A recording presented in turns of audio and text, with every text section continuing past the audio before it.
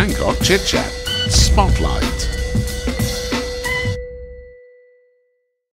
Hello there, welcome along to Bangkok ChitChat Spotlight. And before we get into our Spotlight feature, I'd just like to thank ClipCube Media for this new set that we have here that they designed especially for our set of Spotlight programs. So thanks to them. Good job. Good job.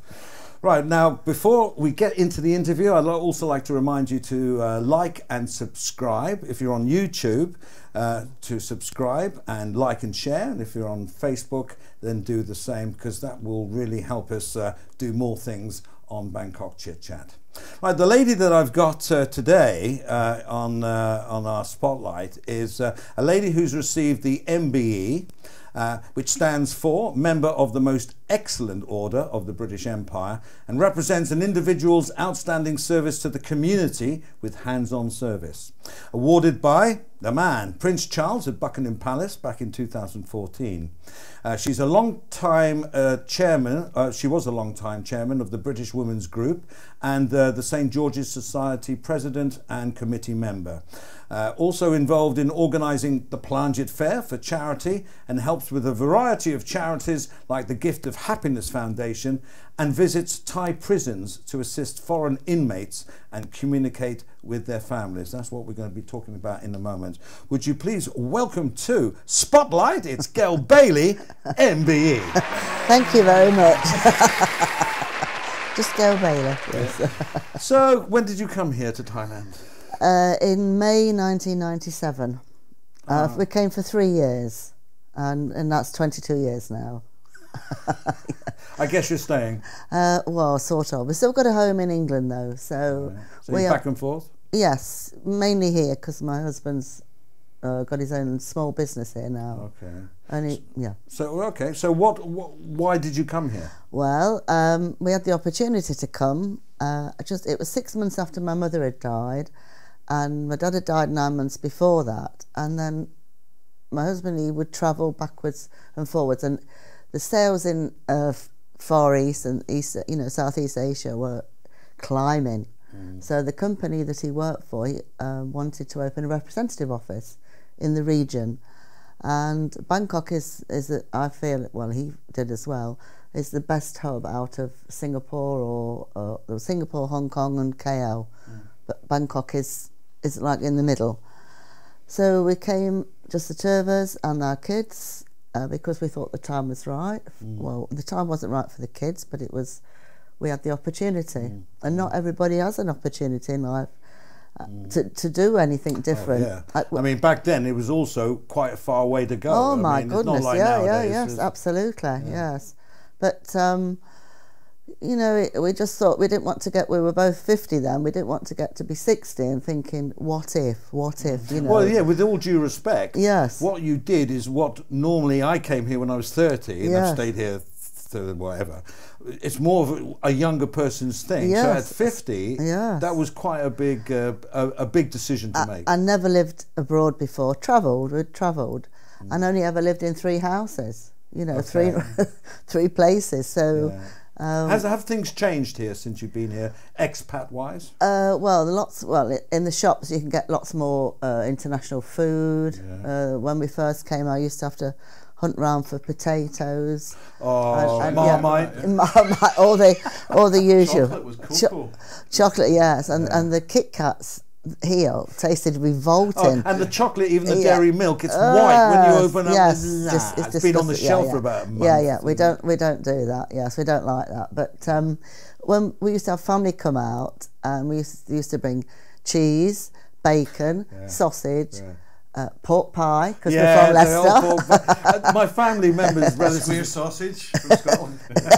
When we would know about that, Andrew. Oh, fantastic. No, haggis. Yeah. So they still, my relatives come out, they still say, "Do you want mustard?" And all this. I say, well, actually, it's quite expensive here, so yes. Yeah, or mustard and Branston pickle. I mean, yes. or Bisto. Yeah. You can get all these things, but you look at, and you shouldn't do it, but we do convert back to. And now with the pound being, or I don't know whether it's the Baht strong or whatever, it's now only about 40 baht to the pound. That's right. I know. When you first came here, it was probably about 70. Well, when we first came in the May, it was 39.40, but by the Christmas, it was almost 100, you know, peaking. And because we came to open a representative office because the sales were increasing, and nobody wanted to buy anything because everything was 2.5 times more expensive. And the people in the West, I didn't have a clue. They thought my husband was holding back orders and he was going to go, da-da, you know, here they are. No. Well, it's good to go back to England now, though. I find it quite, you know, you go to a pub, have a couple of pints of beer, fish and chips, you could be in the Royal Oak, price-wise. That's right, Correct? Yeah. Yes. All right, then, you got some questions there, Andrew, or do you want me to carry on? Well, I suppose one of the things is that you've been here, I've known you for many, many years. We have. We were heads of loyal societies together. Right. We had a very good laugh at the table once. We won't go into what we're laughing at. Oh, well, I do. You remember, what was it? Well, it broke. There was a big long table. Well, Andrew sat on it or something? No, I sat on it. I sat on it, and I disappeared. That was one time. Is that how you met? Well, we knew each other before, but we got an awful lot closer. Yeah? Yes. I mean, I always class Gale as my mum in Thailand. As many people refer. I know. I mean, Eddie from Gift of Happiness. He calls me mother. M-U-T-H-E-R. Mother. Yeah. Okay, so we've gone through a few of the things you've actually done. So one of the areas that people know you for, and I think probably that's part of what you got your MBE for, was the prisons. Yes. How did you get involved in the prisons? Well, one of my friends was leaving, and she wanted somebody to continue. What, the prison? No, they'd let her out. That's one thing. We've never been to a women's prison because there were never any British ladies or women in the prisons. Only the guys, only the chaps. Anyway, my friend was leaving, and she says, you know, she kept smithering to say, "Oh, well, you go."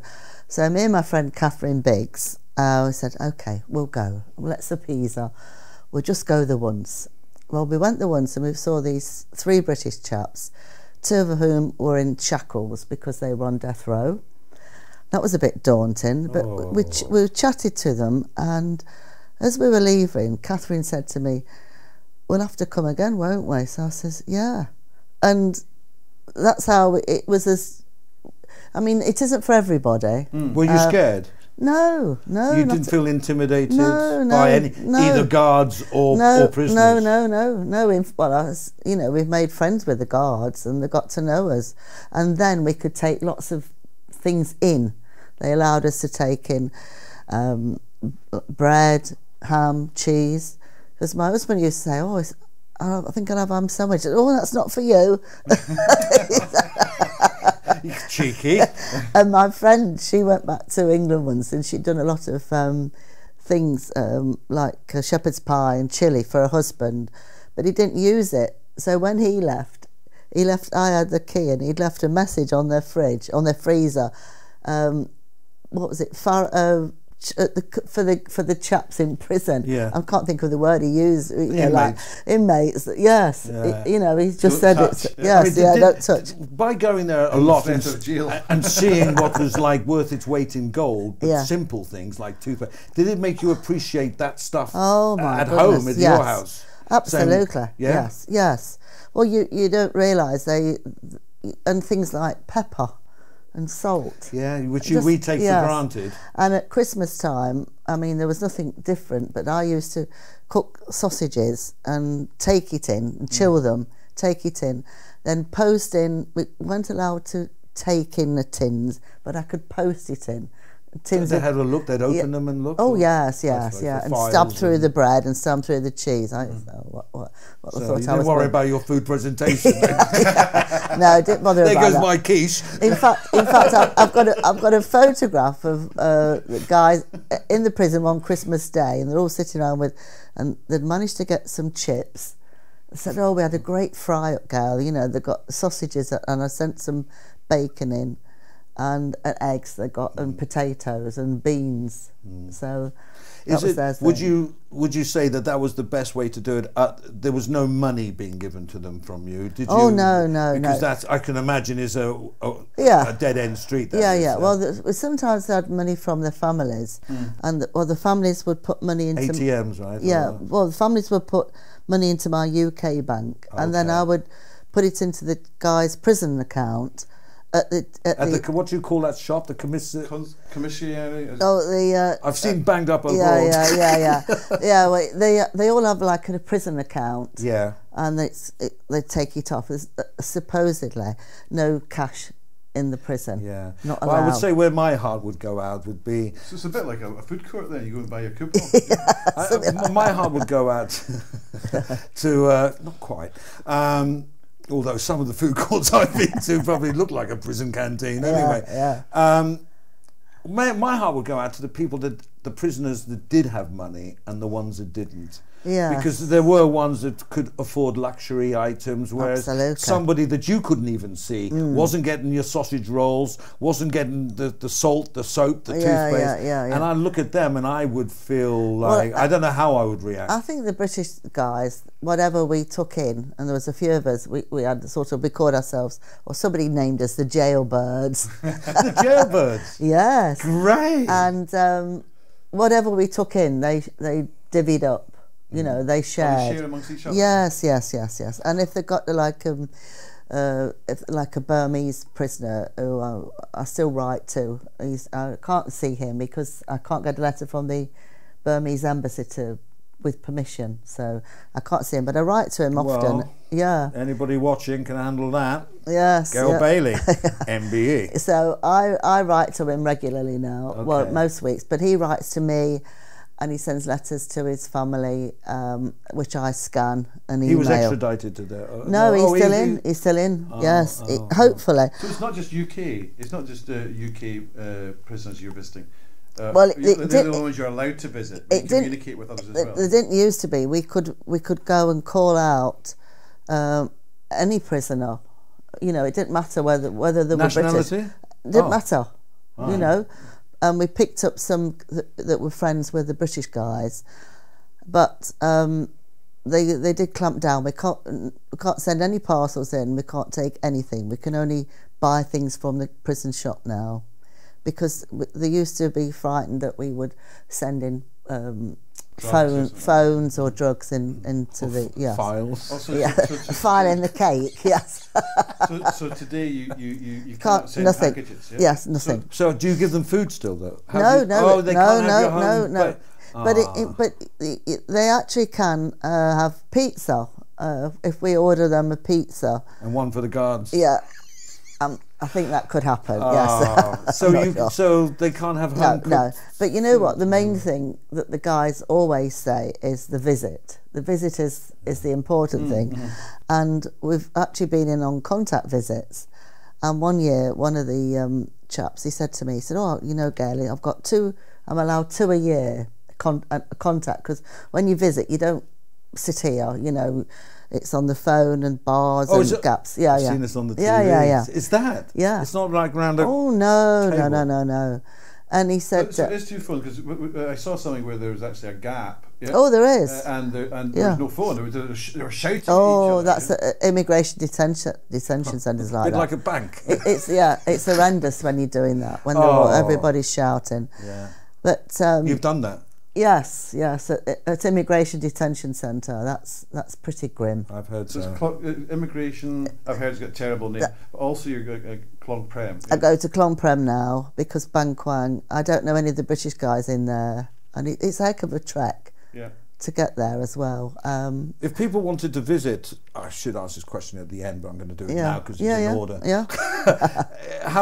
How do people say I decided I want to visit people in prison? Yes. How hard is it? How easy is it? What do I have to do? Well, it would depend. Some people want to come to Thailand and tick it off the bucket list. In fact, there used to be things at in Khao San Road for the people to go. And the guys said they regarded those as banana visits because they felt like monkeys in a zoo. But if somebody genuinely wants to go, then they contact the embassy But if they know somebody, it's easier because Is it? Okay. because sometimes the prisoners will say they don't want their names given out to anybody. But if like the families, and that's the other thing I've found that the guys come and they more or less, how they do it I don't know, they accept that they've got a long time in prison, but it's the how long are you talking about? Some of the people you see? Life. Which is what? Life, yes, here. But normally then they would transfer back after 8 years. Country of origin. After 8 years, they can transfer back after 8 years. So if you were caught with like a load of cocaine or whatever, they say life, right? Yeah. And then maybe after 8 years you'd go back to You the can UK transfer where back you'd probably then you'd have to free go. then, or not? No. Do they have to carry their sentence out? Well, they have to. It's reassessed. And of course, in England, more friendly towards yes. They don't. Life is not about 14 and 15 years. Yeah, that's what I thought. But most of the guys that I've first visited, they're all free now, which is great. But you know, the mothers, the families suffer more. And one quote from one chap, he's only a young chap, and he's been in there 8 years now. Really lovely man. You know, he's like at the same age as my son. And he said to me once, he said, I've had a really angry letter from my mother. I said, I'm not surprised. You're a baby and you're in this place. You know, the pits. It was in the rehabilitation centre. You know, where they don't have so many facilities for the prisoners to do during the day. And he said, what can I say? He said, Mum, and this covers it. I was greedy and stupid, and that's, you know, because they're not. I mean, a lot of people watching are going to say, we're full of empathy, which is great. Yeah. But they did something wrong. Yes, and they've been judged and they do the sentence. And they do they accept that? Most? Yes, they do. What are the conditions like that in there? On a scale to 1 to 10, what would you say? I would say probably 2 or 3, because the facilities are limited. They're given 3 blankets to live. Like either put 3 on the floor or 1's on the floor, 1 for your pillow and 1 over you. You know, when it's cold, it's. And how many in a cell? Oh, it depends, but a lot. And your space is limited maybe to 18 inches or something like that. I mean, you hear some horrific stories anyway, about how many are crammed. You can hardly turn over. I mean, is it like that? Yes. Well, one guy who's free now, he told me that he couldn't sleep sitting down. He had to sleep on his back with his knees up, you know, because he just didn't have room to move about. What about food?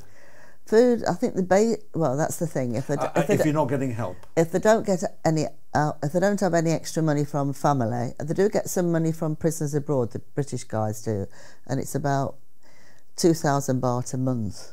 But if they don't get any extra money, 2,000 baht a month. Yes. Well, I mean, okay, that's not a lot, but that's from a UK charity. That's not, you know, there's people that are not in prison surviving on 2,000 baht a month up country. Yes, I'm sure. People. Yes, but they would have access to fresh veg and stuff like water. Because the prison shops are not cheap. This is what I'm beginning to think. You see, it's not quite like, you know, it's not. So a bar of soap might cost twice as much as it would. Well, that's what we used to send in our parcel soap, because they were charging double in the prison. You know, everybody's making money, sort of thing. Oh, I thought it's more of a punishment than a making. See, I always like to think that's part of the punishment. Well, like, that soap is 100 baht, not 50 baht. That's but right. that's your pun. But it's because they're making money. Yeah. There's other people though. It's the outside people that didn't do it who are having to finance that. Yes. So you sort of look at morally, is that correct? And where does that profit go to? Does it go back into the prison authority, or does it go back into keeping the prison? Or I'm not sure where it goes to. I don't know. It depends on who runs it. Is it violence that you know? I mean, obviously you're not there 24/7. Are the foreigners safe? I think. Are they safe there? I think the British, especially, are okay because they know they've got the backing of the British Embassy. Do they get special treatment? No, I don't know. Same as a Burmese prisoner, same as a Vietnamese prisoner. But if the guys, the Burmese or I didn't know any Vietnamese, but quite a lot of Burmese, if they haven't got the backing of their embassy, you know, or their embassies don't. If there's a complaint or something, then that's it. They can't be pursued. Is it easy for a prisoner, if they are backed by the embassy, is it easy to get in contact with your embassy? Would the prison try and block, or they make it accessible for you to complain, or how does that work? Well, the embassies only really are expected to go every 3 months to see them. All right. So a representative from the British Embassy would go and see a British inmate? Oh, yes. Oh, yes, they go. Saying, are you being treated, or have you got any complaints? I've never heard of any of the British guys having been violence. They've witnessed a lot of violence, you know, between ties and beatings from years ago. I mean, they're talking years ago. Well, you hear horror stories from American prisons about shivs, or whatever they're called. And some banged up abroad in Brazil, and is it that bad here? I think, from what you can gather, I think there have been occasions when it has been really bad, but you know, the guys, when we used to visit them, they didn't tell us too much. You know, they because they knew then. Probably been recorded anyway. Well, but they said with our accents, how on earth anybody? Would I get that with a Scottish accent. That's just in the pub. This programme, by the way, does come with subtitles. The Scottish. What sort of offences are they actually in for? Well, the ones that I saw were all in for drugs. And that's lots of drugs, or a little bit of drugs. Lots of drugs. But one guy said he got over 20 years, and he said if it had, for what he did or what he was caught with in England, he wouldn't even have gone to prison. So I said, well, thereby hangs the difference. You know, you were here in Thailand, so after 8 years, if you went back and they reassessed it, would you just be let free? Or would no, because as well, because if they have high sentences, they're thought to be high risk. So life, you've been given life, as you say here, it's life. England is 15. So if you serve 8, you've got another. They 7 would be, years and to also do. with amnesties, and the time would be reduced as well. And hopefully, they're all hoping, and please God it happens, that there's going to be an amnesty for the coronation. Yes. Because if there isn't, there's some of them that I know will be free. The Burmese guy. And one of the British guys should be free if the amnesty happens. I thought they weren't anyone for drugs. I heard that for amnesties that they wouldn't fall under that. Rapists, murderers. Well, what they do, they give them a different percentage. Yes. Well, they get a reduced. Instead of getting like a fifth, they'll get like an eighth reduction. So that's how they keep the differential. It's a bit of a morbid question, but in a way, it's just come to me. It's not on the list here. If someone dies in prison, right, of natural causes, is their body released to the family, and everything then is normal, or? I honestly don't know. I know that one of the guys said when we visited once, an inmate had died through the night, and the guard. They had to wait till 6 o'clock in the morning before they came and opened the door to take the body out. But you know, it's pretty grim. Prisons aren't five-star hotels. But, the guy that transferred back to UK, he told me that he had his own cell. He had his telephone and a TV, a nice healthy ATM balance, and he had fresh milk delivered every day. I said, "What, with a horse and cart?" He said, "No, don't be daft, you know." But he had some money in the ATM. Yes, You mentioned earlier on off camera about one guy that did get sent back to the UK, and it was for paedophilia or something like that, and he actually said he wanted to go back to Thailand. That's right, yes. So they don't. There's not the same dangers in there for paedophiles. No, far more. Well, here in the UK. Oh no, I think that when he went back, he didn't realise that what he'd been up to was not deemed in the same level as here. Far more acceptable here. Yeah. And whether I'm probably not saying it's acceptable. But not as bad. UK, the other prisoners. Well, I never. He was British. I never visited him because. So you think like gangs and mafia do exist in Klong Prem and that? The guys told me there'd be like drugs gangs. Yes. I won't name the nationality. I'll tell you when we come off live. But yes. Okay. But I was saying when we had the first contact visit I had with this chap. And he said he came out, and one of the other girls came in with me, and she's a year older than me, and he said all the other guys, he said, they're that jealous that I'm going to have a contact visit with you. And I said, contact visit is where there's no barrier. Yeah, that we sat, we sat there. Like he came for a big hug, and he said, I said, this is your first date in 5 years, and you've got 2 pensioners. he said, I don't care. He said, it's great. Come here. It's just when you can't actually just hold somebody. I know. I mean, they're locked up in their cells during the night, right? Yes. And they're let out in the morning at 6 till 3. 3 p.m. Yes. And then that's it. Lights out, as it were. Well, they have their meal, I guess. And they stopped allowing them to take pencils and paper to the room, and that's when the guys would. What do they? Yes. What do they do between 3 and 6? That's a lot. Not of a lot. time You to can watch Thai television in the cell. You can. Well, there'd be a big screen. I think not an individual one, but yes. What do they do from 6 in the morning till 3? That's what I'm saying. Well, at least they can walk around. A lot of them, they shower twice when they get up and then before they go. Exercise. Lots of them were quite keep looking fit. after. Yeah, I bet and stop smoking. They stopped smoking. No. Well, and the cigarettes, I said, I think they used to sweep up in the factories. The sweeping, we used to call them number 6s, the sweeping ups of the sweeping ups. This was Krug Tip or something like that. Krug Tip, yeah. I don't know, I've never smoked. So with what you're doing just now, is this under an organisation? Well, mainly it's the British Women's Group that have been visiting, but we don't get any sponsorship from them, and like sometimes when we've been out there, and it's Klong Prem is on Nam Wong Wang, Bang Kwang is at Nonthaburi, it can cost 500 or 600 baht in fares getting there and back, but the guys say, it's just great for us to go and have a chat, and then I'll do the emails to the families saying I've seen so and so. It's fine, sends his love. Any problems or any messages, Right. So you're in communication with their family. Yes. It's very personal. It must be quite emotional. It can be, and it has been at times. Yes. One question I forgot to ask you was that they do have a chance to work, especially the one out near us, near Nonthaburi. They make furniture and stuff. Yeah, but not the British guys.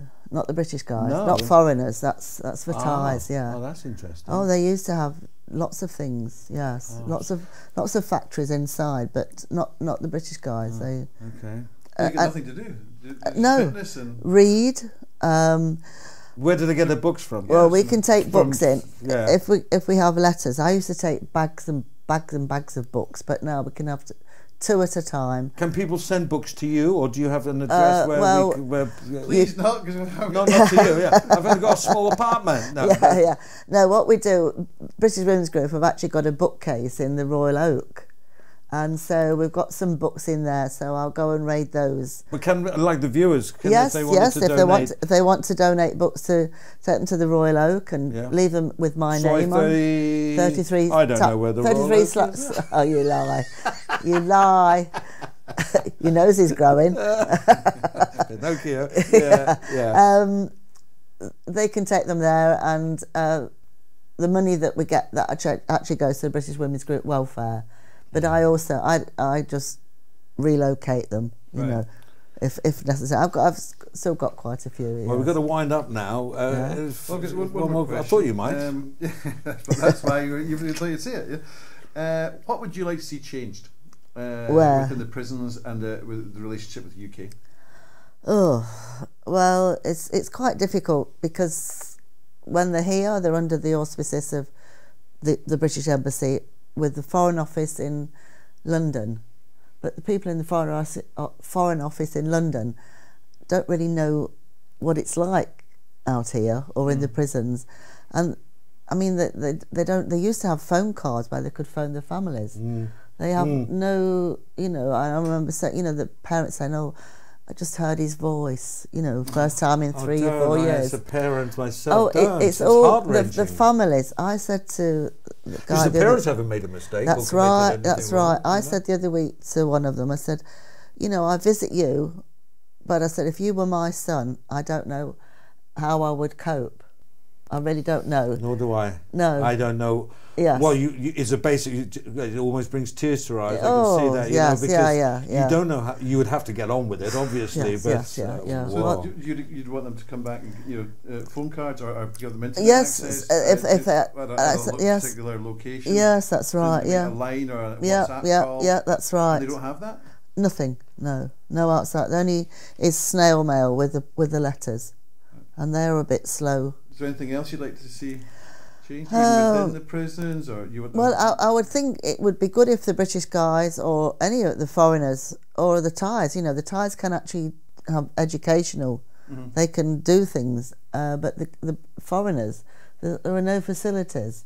It's almost not designed for them. That's right. Well, it isn't. Well, and it's a Thai prison. That's right. Yeah. So it's not. I mean, I say English. to my family that come, behave yourself. Well, that was our last question. Yeah. What is your advice for foreigners who visit Thailand? Before you get to that, any other changes? Sorry. I don't really. It's very difficult because when we go inside, there's a garden and you see the flowers nice and it doesn't look too bad. But when obviously the guy's actually inside in the buildings, then it's a different ball game. Right, we don't see that. I would think exchange programs. I think the exchange program's the way to go, isn't it? The exchange program, and probably make it easier because when they do apply to transfer, it can take up to a year anyway. Right. And if they've got a sentence under 10 years, I think they have to be wait 4 years before they can actually apply. Yeah. And over 10 years, they have to serve 8 years before they can apply. It's amazing because in the UK just now they're trying to pass a law. I don't know if it's UK or Scotland. Anyone that is sentenced for less than a year will not go to jail. Yeah. Well, you know why? Because they're trying to clear out the jail.